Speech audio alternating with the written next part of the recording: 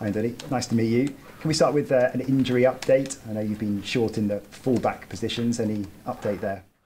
Yeah, respect the last game we played against Swansea, Adam Smith is going to be part of the squad. I think he has trained today, and I don't know at what level, but I think he's available for us, and we can use him tomorrow. Yes.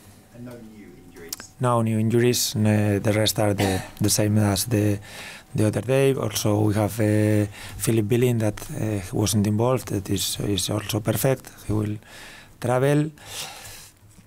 I think the rest is the same. Yeah.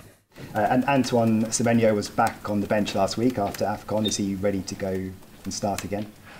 I think he has been training with us normal. I think the other day probably we didn't want to use him because he just had landed the same day without sleeping, and okay, maybe for 5-10 minutes if we needed in the cup game we could use him. Luckily for us it wasn't necessary, but now he has had his trainings and is ready to help us. Yes. And Dango Batoir went out last night with Burkina Faso. When would you expect to have him available again? Dango, I hope he's available for the next game. It's true that it's 2-3 days between games, so it's gonna be really tough. I hope he comes back with any issue, especially with his ankle, that he has recovered pretty fast for the African Cup, and I hope he comes back and he's fully fit and available for next game. David Brooks has gone to Southampton on loan. He's been involved a lot for you, but not so many starts. Him having a decent run of games in the Championship after so long out as well, could that be beneficial long term for himself and for Bournemouth? Yeah, I think it was a movement. It was not a movement that we started. I think we've used more Brooksy more like a sub in second half than probably from the start. He thinks right now he needs a good run of stars to arrive to his best level, and obviously he's a player that I rate very high. I think he's a very, very good player, and I hope he does well, and I'm sure he's gonna do well because the last games he's played for us he has been really good, and we hope he finishes very well the season and he comes back in pre-season even being a better player. But it's not a movement that it was started from us. At the end we have to listen to the players, what they think, how they see themselves, and it's a matter that I cannot tell him you are going to start every game. For me it's very difficult, especially in this position. From the start of the season I think even with Cini, he was doing very well and he didn't start again for 3 months or something like this. And it's difficult decisions for everyone, but I think is what he wanted, and I wish him all the best, and I hope he does very well. And Romain Faivre is back from his loan from Lorient. 5 goals and 17 appearances. What can he do for you? I think Romain is someone that can help us in different positions because he's a player who has played inside, it's number 10. He can play outside, coming inside to his strong foot, and I think he will help us in especially with the players we've lost in these 8-10 positions, and now with the departure of Brooksy, I think it was quite an easy decision for the club.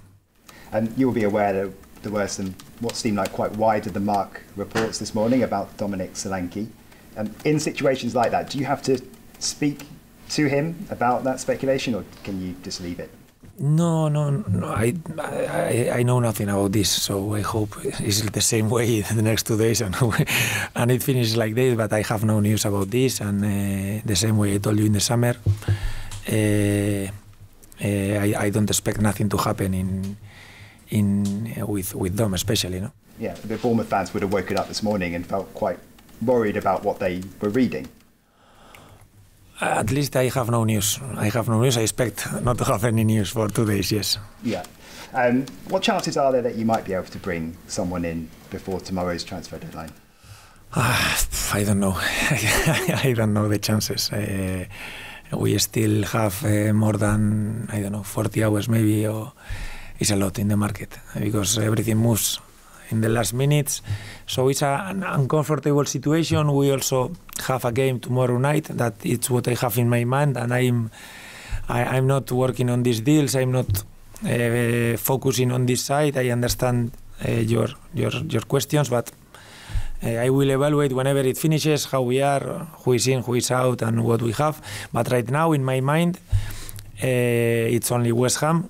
But obviously, there are more people involved in the club who are dealing with the rest, and we'll see how it finishes. Yeah, that's the difficult thing, isn't it? Though the fact that you have a game, I guess there might be a situation where you might have to have the final say, but you're concentrating on the match. Yeah, it's going to be very difficult for everyone. It happened in the summer, I think the day before Brentford away, that there were a couple of situations where players, I think, Jadon finally ended leaving, Cini finally ended arriving, situations that are difficult to deal with because we are traveling now, we are going to the hotel, everyone available is going to travel, and we'll see how. I will not be focused on these things. I will be focused on West Ham, how to prepare for the game, but it's obvious that these things are on the minds of everyone. Yeah. And just finally from me, West Ham were your first competitive game in charge. What have you learnt most about English football in that time since then? I hope I've learned something. I think there is a lot of things to learn, especially about the level of the competition, the demands of the competitions. I think it was quite a good game from us. It's never easy. Sometimes you play at home and you want to win every time, but you have to value, the point we had against a team that is now in the top 6, and they are doing so well, and even they are stronger playing at home, so it's gonna be the same like Liverpool, Spurs. We are having a tough schedule again in the beginning of this second lap, let's say, and we have to go there and try to keep our chances as high as possible because we need points. Thank you. What's been the biggest surprise since that opening day? You've watched a lot of Premier League football, of course, but then when you first experienced it, and then along the way, what surprised you the most? It's difficult to say a surprise, no? I think teams-wise, standing-wise, I think not big surprises. Right now in football, there are not big surprises. The first 10 teams, I would say, is the first 10 teams that we all would say that we are going to be the first 10 teams, and then there is another fight for the second 10 teams where we have been worse, now we are better. There is a big fight for every point, and it's going to be even tougher in the second part of the competition. Now, if you ask me about what I like more about the game, it's the atmosphere in the stadiums. I think the atmosphere in the stadiums is really, really nice in the Premier League, with both away supporters. I think all the stadiums being full capacity with the rhythm of the games. I think is really entertaining for the ones watching. It's interesting you mentioned the league positions that you look at the start of the season and things. Opta have, I think the right word is a supercomputer. This week they've churned all the numbers. They predict you are most likely to finish 12th position at the end of the season. How happy would you be with that? I don't believe a lot in these things. It's probably the one first or the one is going to be first or second. I don't think they are predicting someone who is 16th to finish 4th.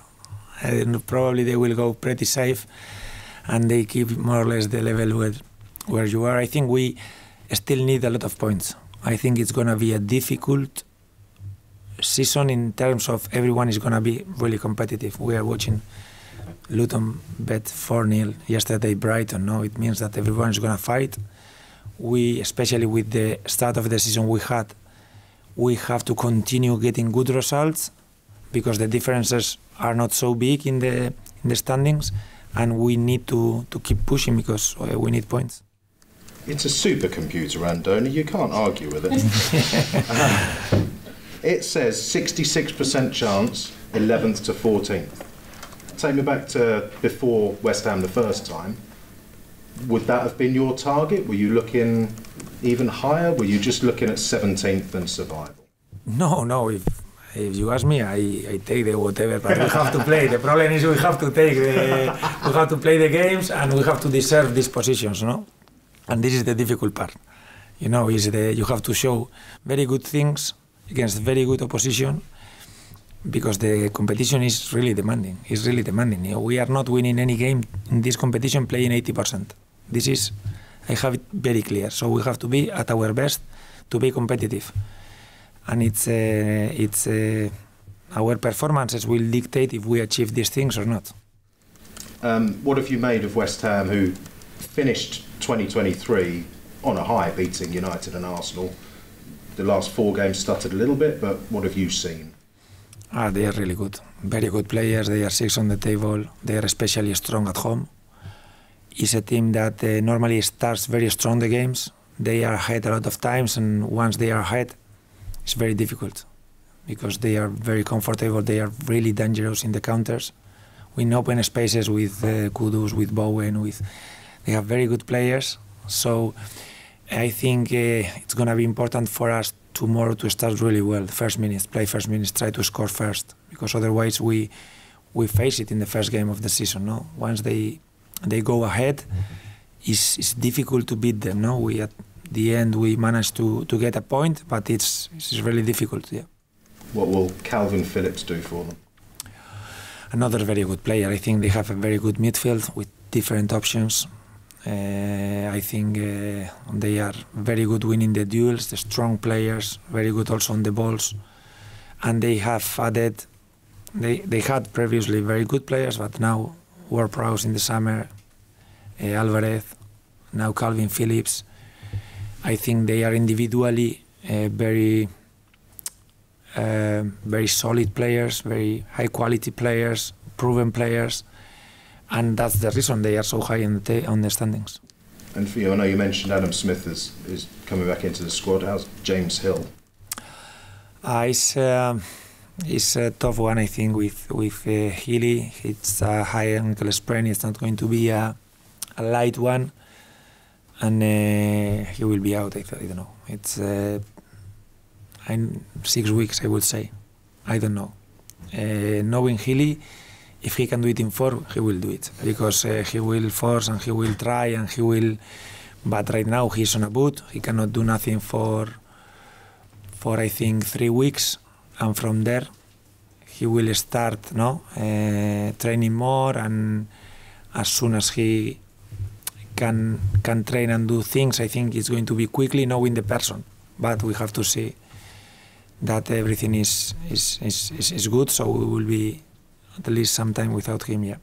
You don't have much luck at fullback. No. Is it because you were a fullback and you punished them harder? Or I don't know. I don't know what we are doing with yourself? the fullbacks, but it's obvious. It's obvious that we right now is the reality. The only non-fullback injury player we have is Taylor Adams. The rest are all fullbacks, the ones that are out, and we've had big problem with the left back position, and now we are experiencing it in the other side. I hope we can cope with it the same way. And just one away from here, you mentioned the Luton game yesterday. Tom Lockyer was on the pitch being applauded and he looked well. How did you react to those pictures? Very good news, very good news. I think everyone involved in this situation wants to know that he's doing well, he's happy. You can see the images with his teammates, and I hope we'll have, whenever we play them, the chance to meet him again and see that everything is developing in a good way. Yeah.